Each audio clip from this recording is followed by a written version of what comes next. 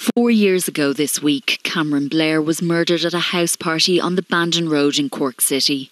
Courts have previously heard the 20-year-old from Ballinascarthy acted as a peacemaker on the night of the 16th of January 2020 and extended the hand of friendship to his killer, who armed himself with a 20-centimetre knife and stabbed the CIT student in the neck.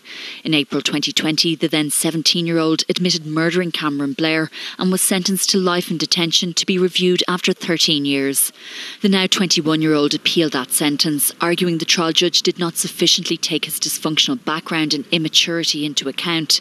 In December, the Court of Appeal dismissed his appeal and heard submissions as to whether he had an ongoing right to anonymity, which he enjoyed as he was sentenced as a child.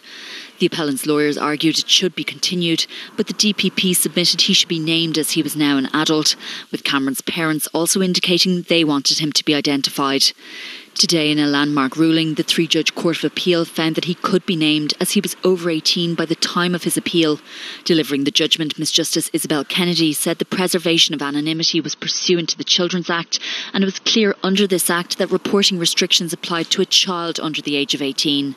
The ruling could have implications for other child defendants who turn 18 before their trial concludes or before they're sentenced. Lawyers for the appellant asked the court to put a stay on naming him just yet, as he may wish to appeal further. Mr Justice George Birmingham said that they had considered this and directed that the reporting restrictions currently in place should remain for 28 days while he's deciding whether to seek leave for a further appeal and should continue if an appeal is sought. However, he asked that they notify the court registrar if the appellant does not wish to make such an application.